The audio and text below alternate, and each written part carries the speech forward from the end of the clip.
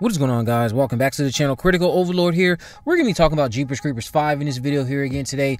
We're taking a break from Alistair's more than competent concept for a Jeepers Creepers 2 sequel to dig into this ongoing lawsuit a little further, because some juicy new details have come out from the recent meetings that kind of flip what we thought we knew on its head, because again, all of that stuff was alleged, but it looks like more evidence has been provided, has shifted the court's opinion on the matter, I would say. So if you recall, this was supposed to be over this month, this ongoing suit. But now this Jeepers Creepers 4 lawsuit is not going to face a jury trial until September. Now, just as a refresher, we know this legal battle stems from this case arising out of a dispute concerning the production and distribution of the fourth movie in the Jeepers Creepers movie franchise. You have your plaintiff, Myriad Pictures, who is moving for summary adjudication on the single issue of whether defendants Infinity Films Holding and Brandon Farm owed a contractual duty to plaintiff of the right of first negotiation and last refusal to the exclusive sales representative, or to be the exclusive sales representatives on projects Infinity and Brandon control, which are based on Jeepers Creepers motion picture franchise. So from the latest meeting that occurred on the 4th of January this month, paperwork and emails dated back from 2017 and 2018 were brought in as evidence. One such email was directly from Michael O'Hoven, who is head of Infinity Films, to Kirk D'Amico at Myriad Pictures, where it read, "Please see attached offer I have received for the next two Jeepers. I didn't have the chance to review our agreement with you thoroughly yet, but I know you always have matching rights." So from the outside looking in, and this being evidence that they've provided, Infinity and Myriad were indeed at least aiming to do Jeepers Creepers 4 and 5 together, but I guess things got a little rocky. We're going to talk about that. I'm going to get into what appears to have made things a little bit rocky and why we ended up where we're at with the lawsuit.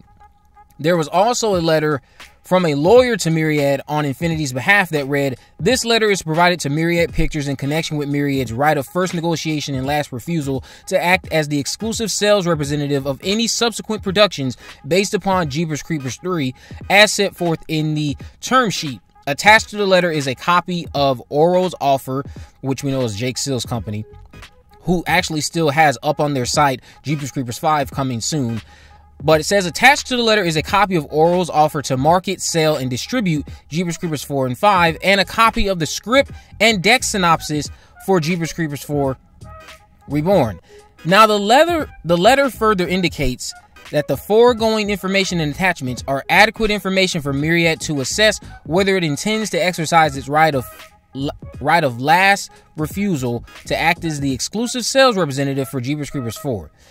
Michael O'Hoven also, in this bit of evidence that's listed here in this new update in regards to this case, Michael O'Hoven is disclosing that Kirk D'Amico either intentionally or unintentionally misrepresented having rights to first negotiation and last refusal, because he learned the representation of those rights were false, and Myriad's genre label Scoundrel Media has actually been inactive since sometime in 2018. So the courts ended up deciding enough factual evidence was provided by Infinity and Brandon Farms.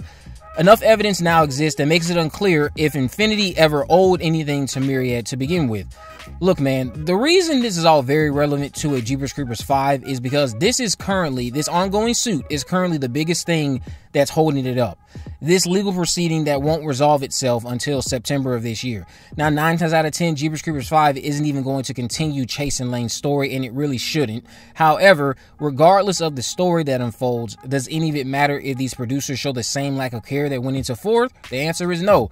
And it seems like Myriad Pictures will be wasting their time with this court crap if they indeed misrepresented themselves, whether it be intentional or unintentional. I'm going to predict that if we don't hear an announcement of sorts from Jake Seal's Oral Studios company or Michael O'Hoven's Infinity Films by spring or fall of this year, since it's been 23 years since the last feeding cycle for that monster, this would be the 23rd year, I believe, Jeepers Creepers 5 probably won't happen anytime soon. But the legal proceedings continue to demonstrate that they want to do 5, or they definitely wanted to at one point, because I'd imagine they'd still pursue it once this is resolved at one point or another. But you can take any survivor, I would say, if they wanted to do a story. Let's say you could take any survivor from 2, do a story around them, and as long as you make it, there will be no complaints. We know Timo's not going to be back to direct. He's already talked about that, so we don't have to worry about that. Sean Michael Argo, who wrote 4, previously mentioned 4 was already something that the producers pre-planned, and he was brought in to fulfill that plan because his 4th movie would have likely been a true sequel to 2 with Trisha if it were up to him. So you have that, you have Timo gone, and again, the ongoing lawsuit currently, from what we can measure, is the biggest hurdle in the way of 5. If I don't hear anything, or if we don't hear anything by spring or fall of this year, I'm not going to say that Jeepers Creepers 5 isn't happening. I'm just going to say it's probably going to be many more years until it happens. And it's still not even something really worth getting excited about until we know for 100% certainty that we are going to get something that is competently made. We've had one major blemish, and that is 4. I'm not saying that 3 is anything perfect, but when it comes to blemishes, the major one out of all 4 movies is undoubtedly Jeepers Creepers 4. There's several things about 3 that are far better.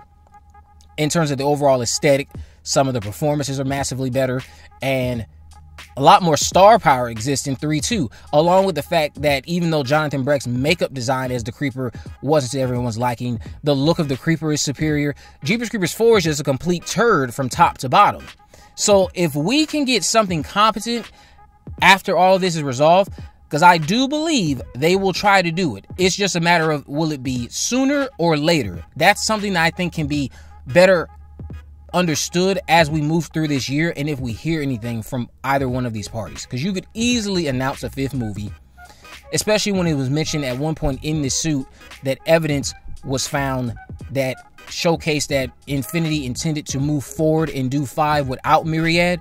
So again, I think Infinity, Michael O'Hoven and his people, they intend to do a 5th film. It's just a matter of they have to get this resolved first. But the thing about it is, Michael O'Hoven and his people, the producers involved, you have to take this serious. You have to produce something competent. You have to get somebody who is passionate about horror at the helm, somebody in the director chair. Get some quality actors involved. I'm not saying they have to be these A-list stars. That's not what anyone's really expecting. It's all coming down to what your budget is, how you use it, and who you're hiring. Put some care behind your efforts. That's all I'm saying. Don't just produce something for the sake of making money. I would hope that this suit actually pushes them to be a little bit more passionate about what they're doing, especially when you have still a fan base that will come out and see what you're putting out. But we'll just have to wait and see. What do you guys think about this? Let me know down in the comment section below. If you haven't already, of course, make sure you subscribe. Turn on post notification so you never miss a video. In the description, I'll have links to my social media accounts.